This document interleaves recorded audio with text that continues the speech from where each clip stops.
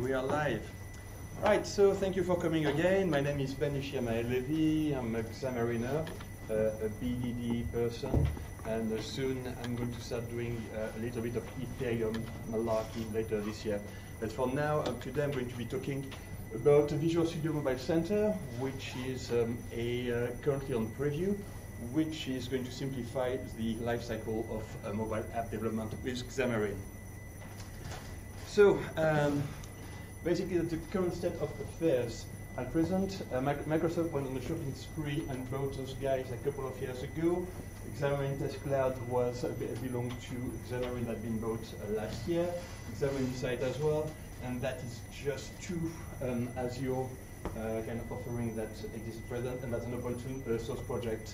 So Microsoft has a lot of mobile-related products that just simplifies, again, lifecycle development, but they're literally kind of an inch in their corner, and it's not very, well, you can just manage it, but it's not very convenient to actually keep your eye on one on level development. You literally have to have 5 or 6 different windows open at all time in order to know what you are doing. We've got OkiApp. So OkiApp used to be an open source project called OkiKit, I believe, that was started like quite a while back. That just got transformed into OkiApp, which was a paying platform that got acquired by Microsoft in 2014. There we go. I don't know if any of you know about this platform. Right. So do you know about something called not Test Cloud? What it used to be called again? Whatever. Do you actually build mobile apps? Anybody build mobile apps in this room? Ready? 0, 1 person? Right. What do you play golf for? It's a mobile development malarkey. You have to just have a little bit of relation to it. No, really. I know you build apps.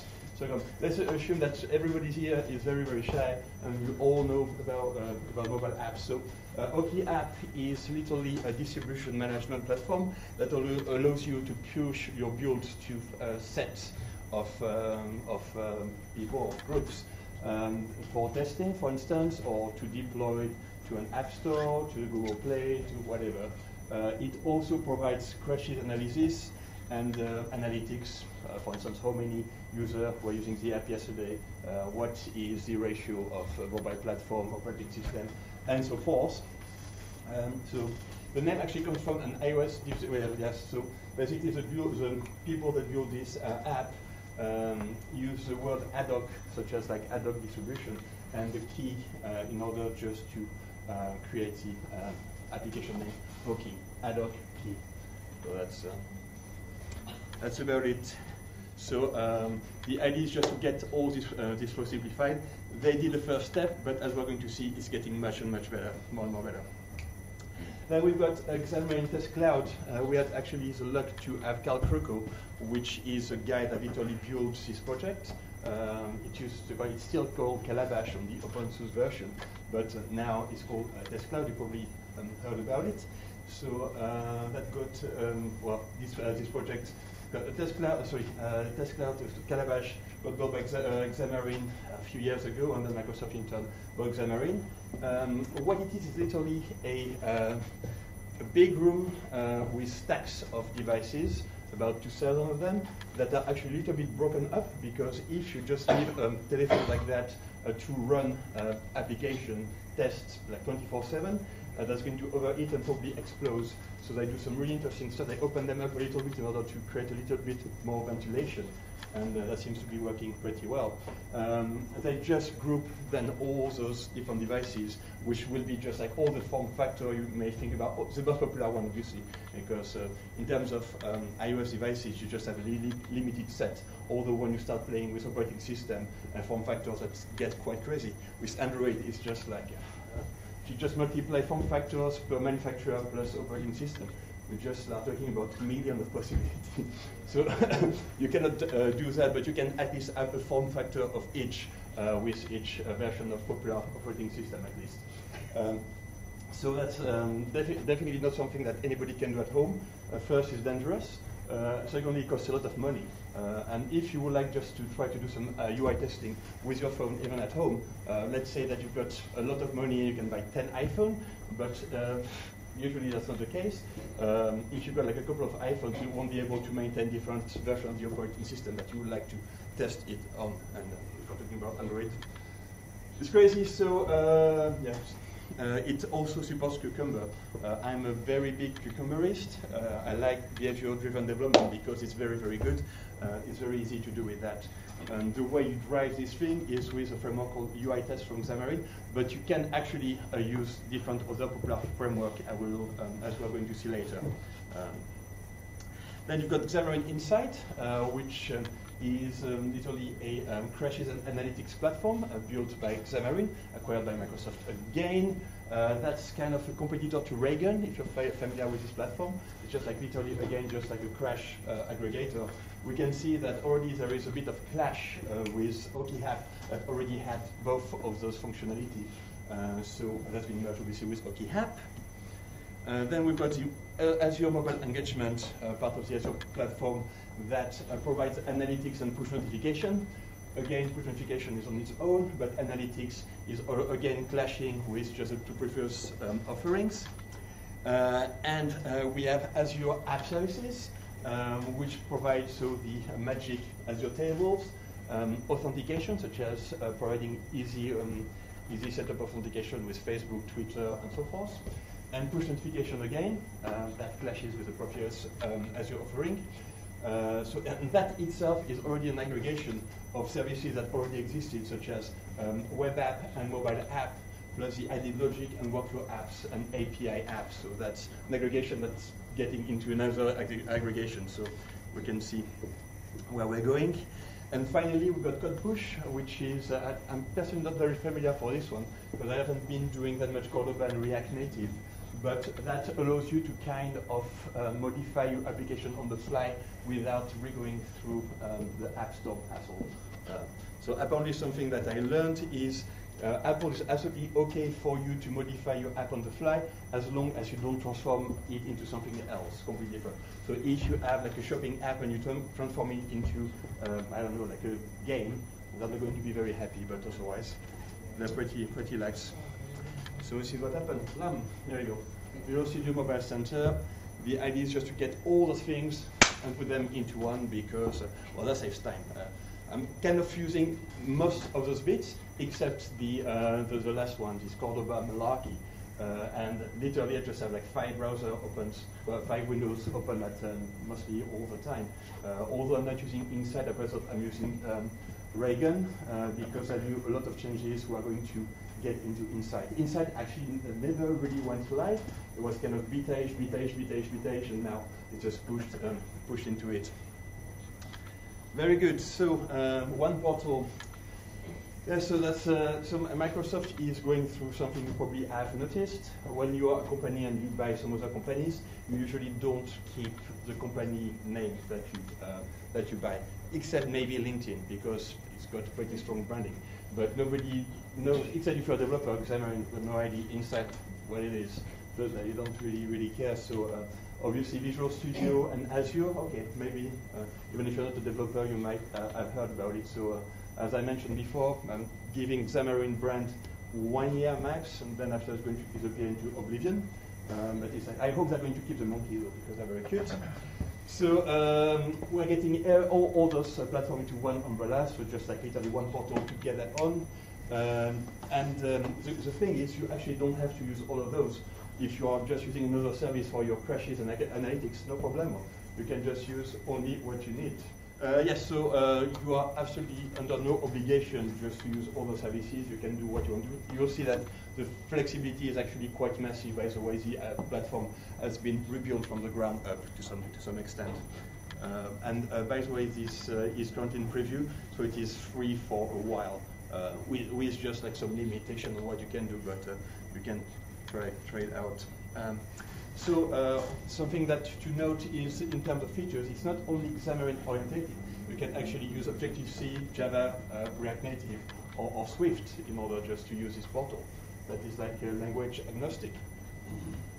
So as we just mentioned before, the videos that you'll get are going to be pure test, crash, beta distribution, and analytics.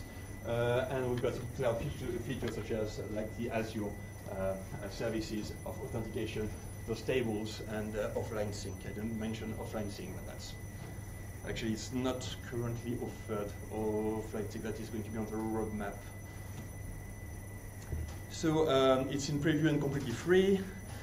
If you're an existing OK app user, you can use your credentials to go straight into it, or you can sign up with your GitHub account, your Microsoft account. So something to know also at present, the repository it can connect to is only GitHub. They really wanted to go to market ASAP and just get a bare bones set of functionalities.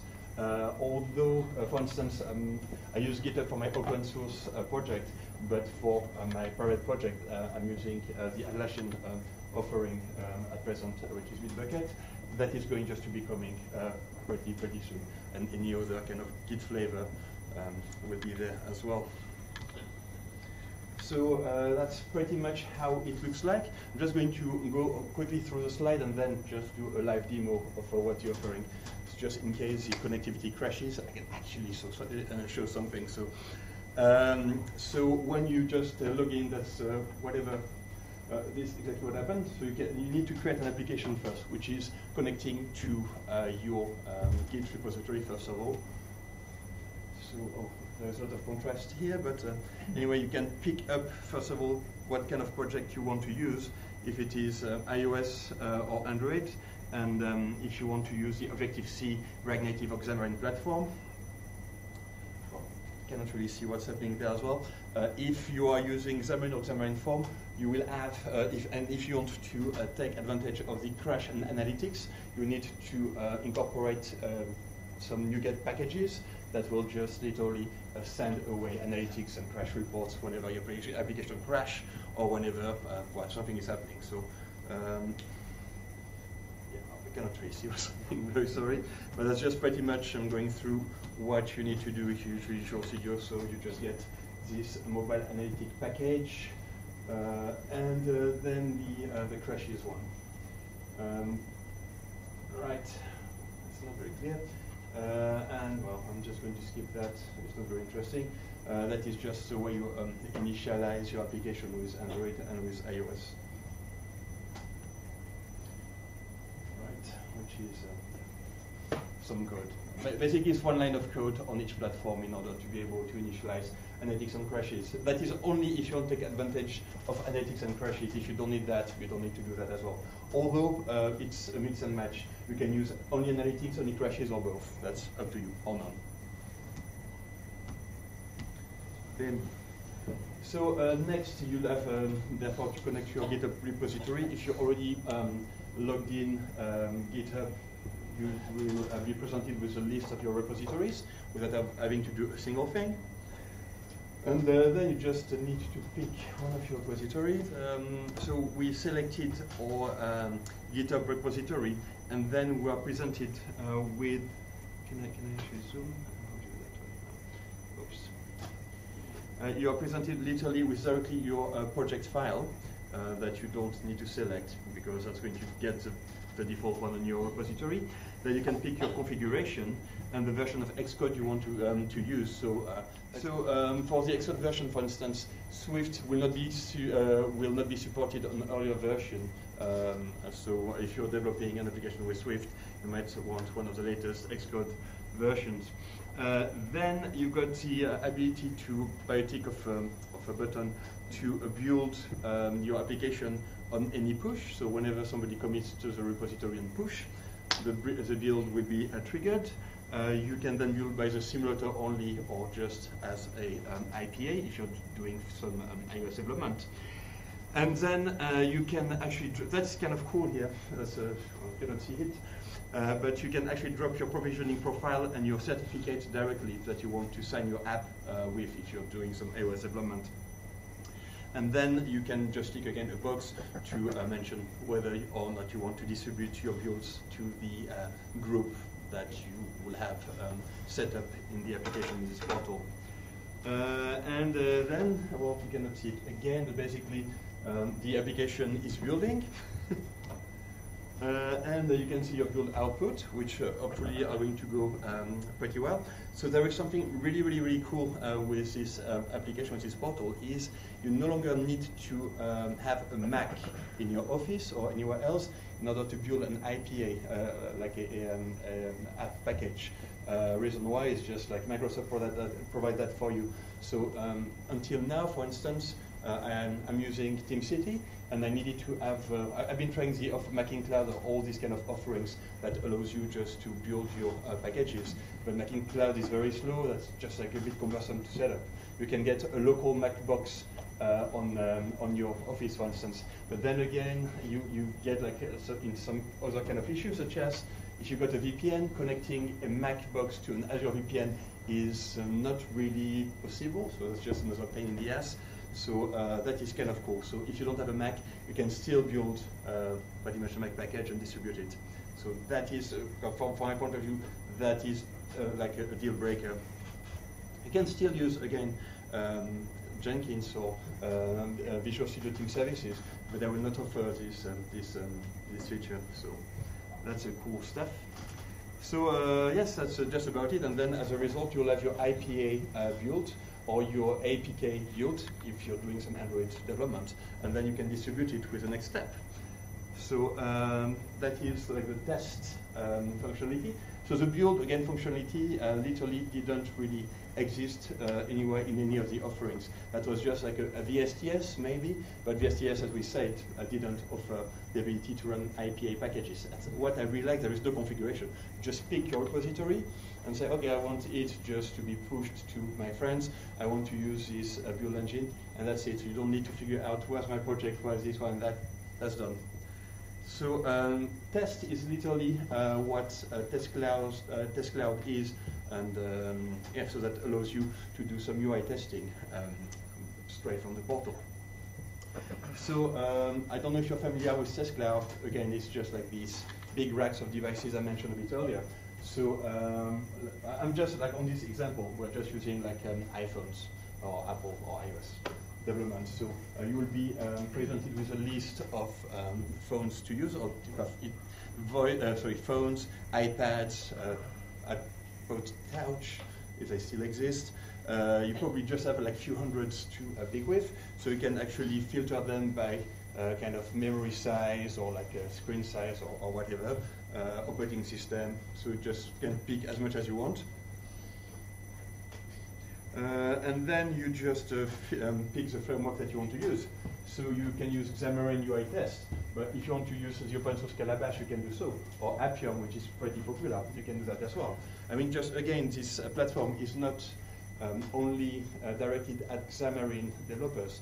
That's available to iOS developer, to Android developer, to Accelerator, Cordoba, whatever. It's literally for everyone.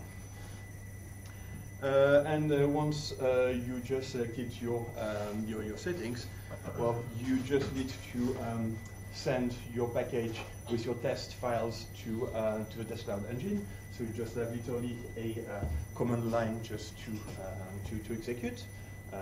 You traditionally will put this step on your build server, and that would just like automatically inject it into the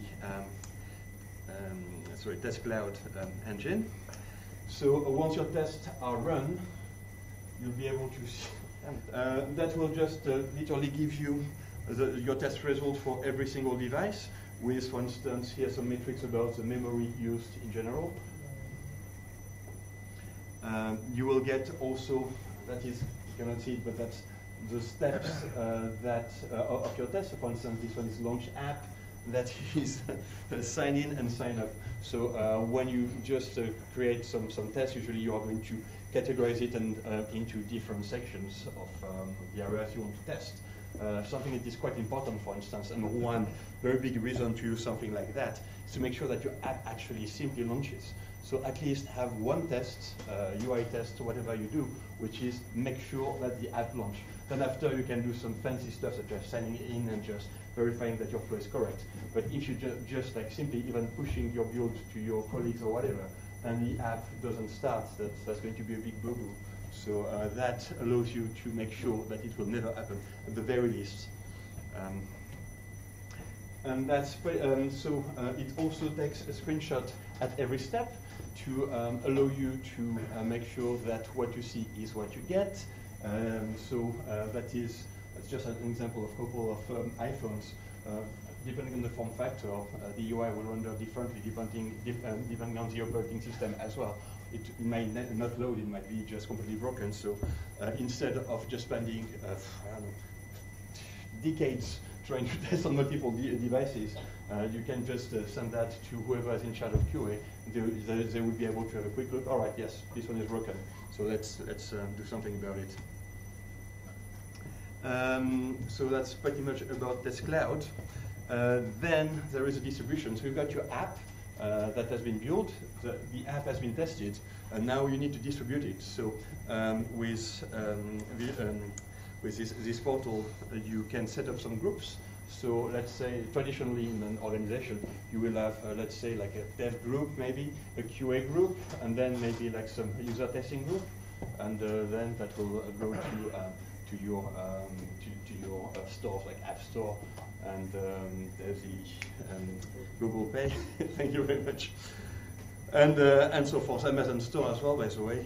There is actually, it's completely another topic, but just as an app developer, just figuring out which app store you're triggering is kind of interesting, depending on what the return that you're expecting. For instance, a Windows Store is still pretty good because there are so little apps that the users are willing to pay more, for instance. But yeah.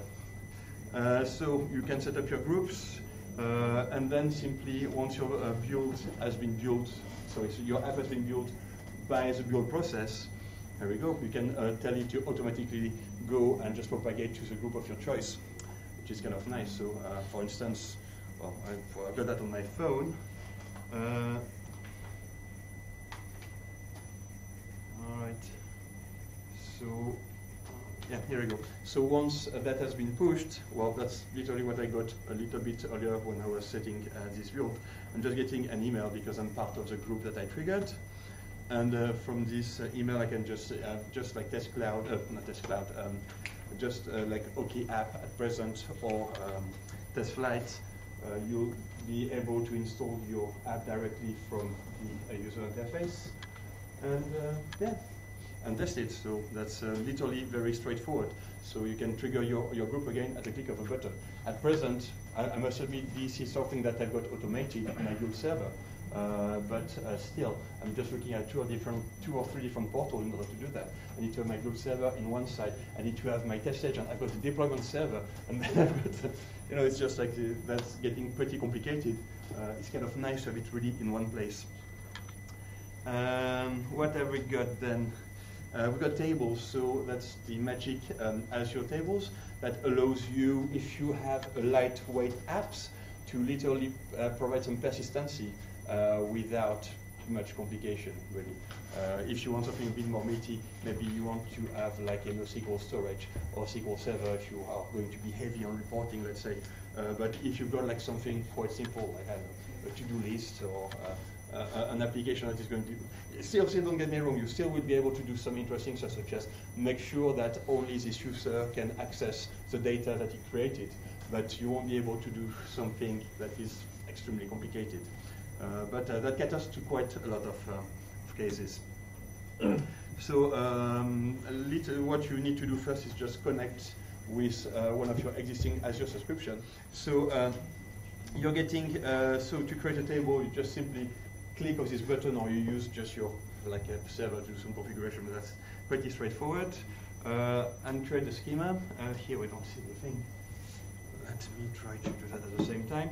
But I just created a table called to-do, and I did create a description, name, and to-do status. That took me 10 seconds to do, and then my application automatically populated the data.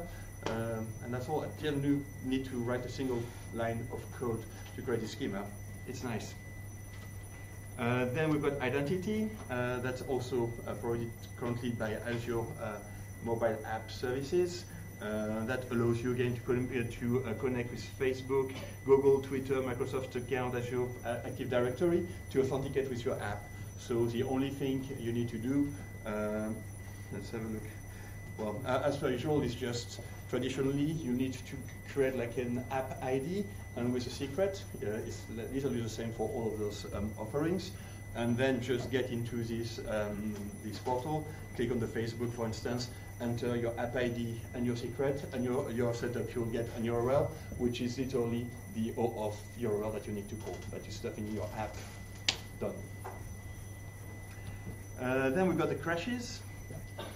So that's as long as you added the NuGet package to your application, if it's Xamarin Form or whatever else. If it is not Xamarin Form application, at present I think it's only available really to Xamarin and Xamarin Forms.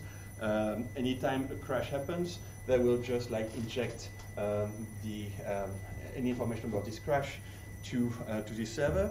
You've got the ability to upload in advance or later on the symbol files in order just to get some a bit more detailed crash log. That looks a bit like this. Again, the contrast being what it is. We don't really see what it is, but that is literally a nice .NET stack trace.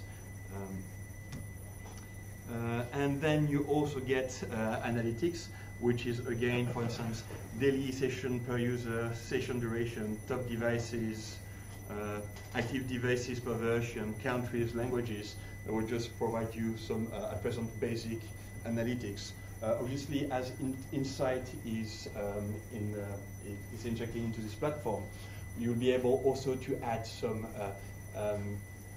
event that you generate yourself. So if you want to figure out how many times, if it's important for you to know how many times somebody clicks on this very button, you can just add an event and send it to this platform. It's not supported yet, I believe, here, but that's just a matter of time until it is. Something to know, this portal has been built in an API-first fashion. That means that before even creating the UI that you just saw, unfortunately with a very high contrast and luminosity, they need to have their API ready. That means that you can do anything that you see can be achieved by calling a REST API. And actually, there is more thing that you can do with the API because the UI lags behind. And it's publicly available, so you can just literally use that into any kind of script, any kind of build process, and do absolutely anything. Push some build, just like deploy it somewhere, or just like get some crash data and put it somewhere else. So yes, that's literally a Swagger API interface. So at present, you've got count, build, distribute, crash, and test some data, and you can just like literally call that easily. That's documentation, roadmap, and pricing. So I'm just going to go quickly through what we already saw. So that's the dashboard, where here I've just created two applications, one for a demo for iOS and one for Android. You can create a new application by simply clicking on this bit, as we saw a bit before. Let's explore this one. So that is the overview that just tells you if you want to use crash and analytics just with this bit. So that's a build definition. So I can just simply out of the blue create a new definition. I'm going to delete this one. Why not? Let's be crazy. Up, edit, remove build configuration. Yeah, let's do it on the fly. So I'm going to set up a branch. So up. Oh no, I want to do something even better. I want you to delete everything. Can I delete everything? I can probably. No. So yes, so that's my Git repository. Sorry. So search for branches. I can search for anything. It doesn't matter. Here I've got a branch that I want to set up, which is linked to my GitHub Xamarin Prism repository. Here, as you can see, that will just provide you any project available on this repository that is just a .NET project or Xcode project or a Cordova project. You just need to select what you want. Then what configuration you want, ad hoc, app store, debug, release. Let's get like a debug, why not? What Xcode version you want here. This one, build on Pro is sure. I'm going to build for simulator only because it's going to be a bit faster, but otherwise you can, as I mentioned, you can just put your provisioning flow file here and your certificate here, but let's not do that. And I'm going to build for simulator, finish the setup, BIM. And it's just like literally the simplest way to set up a build. Anybody in this room have been just take care of just setting up build servers and maintaining it through versions and iterations and crazy iOS stuff? No? No one? Well, that's very good. Use that instead. That will save you a lot of work. So now we can see that this is building, we can see the output. Nice and easy, but literally by doing nothing, it just takes you like a couple of seconds to set up a build, which is pretty cool. So anyway, that's going to run, that's going to be successful, that's going to be awesome, and then I can download like the package and just do something cool with it, such as pushing it wherever I need. So that was the test bit. Test bit, yes, for test bits that's going to be like taking a bit too much time to do it, but I can just go up to the before uploading a build. So which device do you want to test? Search devices, so this is what I'm saying. We've got like a lot of Apple phones. Which was version I want? I want to test on 704 and this one, BIM. That sounds good. Then what? So any from our phones, here, whatever that is. Memory, 4 and 3 gig, and 2 gigs. Yeah. Up. And then up here I go on this one, that one, that one. No, well, not this one, BIF. I got 4 devices. I want to use UI test, BAF. And then that is ready to go. You just need to copy these commands and put that in your build server, and you're ready to go. And then you'll be able to have the results coming in this interface. Then distribution. Here we go. So for instance, I had a new release here. Well, I don't need to do that here. Okay, well, good, I suppose. Let's say that I've got an IPA file that is hanging around on my computer, such as here, such as somewhere. MTBS, build, Prism demo, parallel, bin, iPhone, release, BAF, and I'm looking for where are you? Something with a lot of, okay, size is going to be nice. Here we go. That's likely to be this thing. Ultimately, you end up with an email like that in your mailbox if you're on the distribution list. Then just simply click on install, which is going to bring up the install.mobile.azure.com website. It's very white. Here we go. And then just click on this thing, and that is going to install your app, just as you expect from OT app install. There.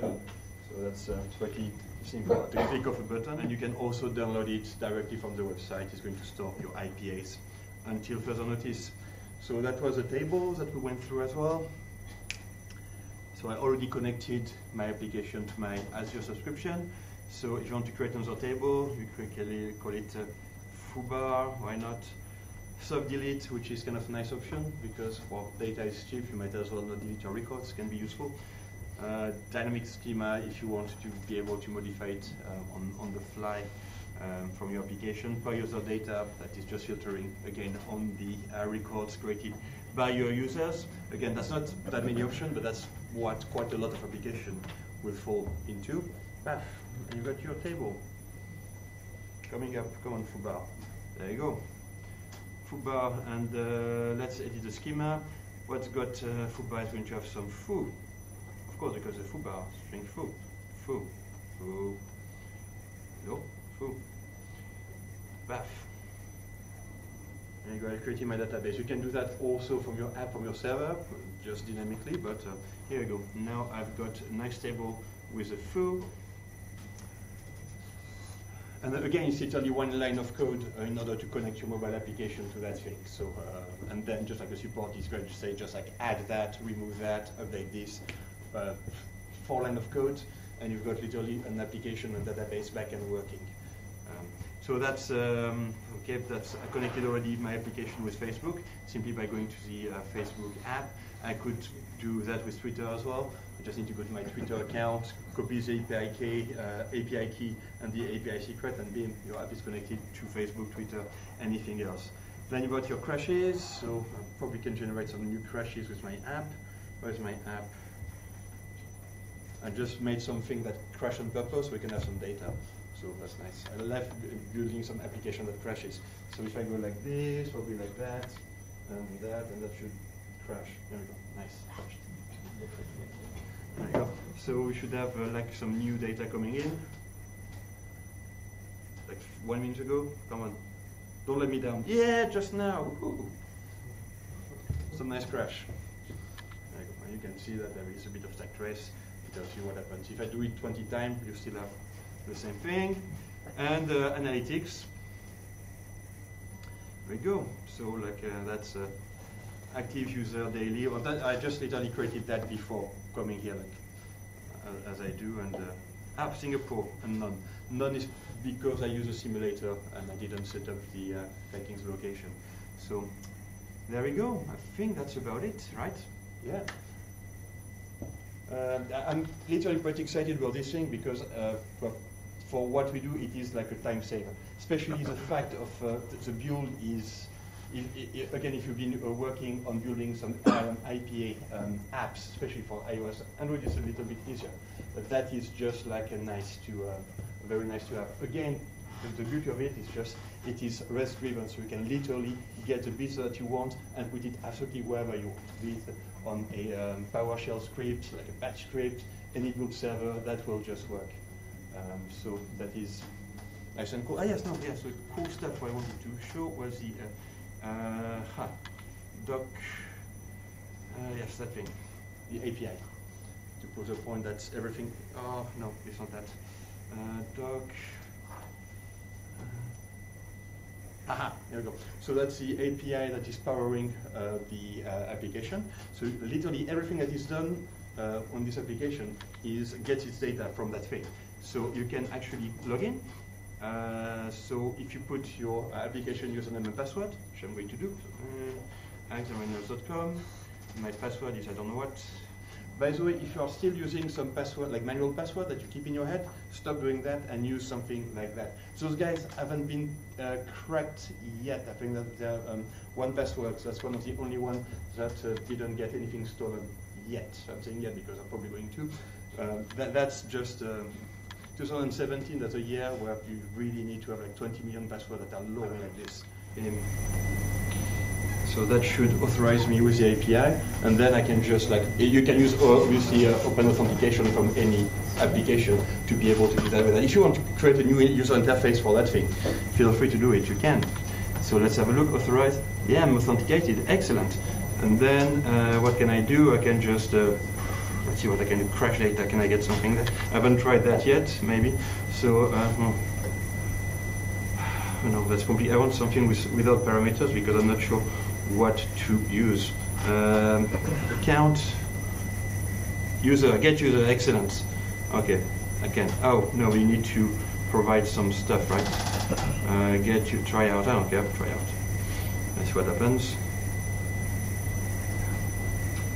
Yeah, whatever. But that will work. That's all. Well, that's all I think for it. It's in preview, so just to take with a little grain of salt. But I am starting to use it because that's convenient. There we go. Any questions?